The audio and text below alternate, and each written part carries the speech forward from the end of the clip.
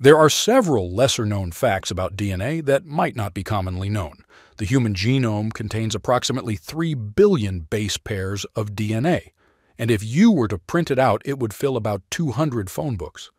Researchers are exploring DNA as a potential storage medium for digital data due to its incredible information density and stability.